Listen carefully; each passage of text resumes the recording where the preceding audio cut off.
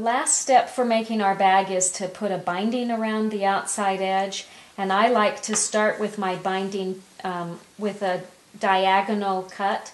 So to do that, I just take my ruler, I find a 45-degree line on it, I line that up. I've got to unpin a little bit of this. I line that 45-degree line up with the edge of my fabric strip underneath. Scoot it down far enough, and then I just use my rotary cutter to cut through that strip.